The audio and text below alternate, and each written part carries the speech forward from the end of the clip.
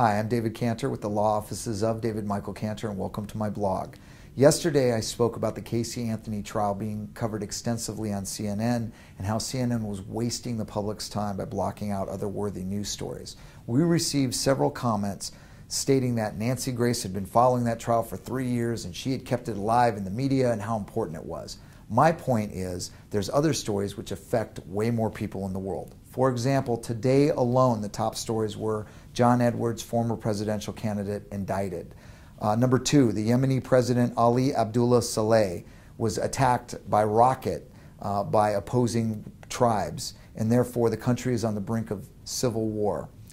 Number 3, North Korea vowed retaliatory military action regarding photos of the ruling family being used for target practice by the South Koreans. That could be a nuclear war. Number 4, Jordanian Prime Minister Maruf al-Bakit is under pressure to resign. And number 5, the unemployment rate in the U.S. went back up above 9%.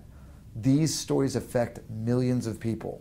But instead, when you turn on CNN, it's footage of the Casey Anthony trial and the testimony as it happens live, which could be long, arduous, frankly, quite boring. My point is, CNN is losing viewers, such as myself. I'll watch it for about 30 seconds and I change over to MSNBC. Friends of mine change over to Fox.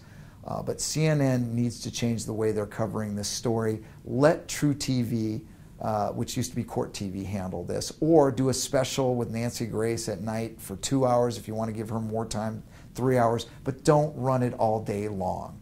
That's what I think. Tell me what you think.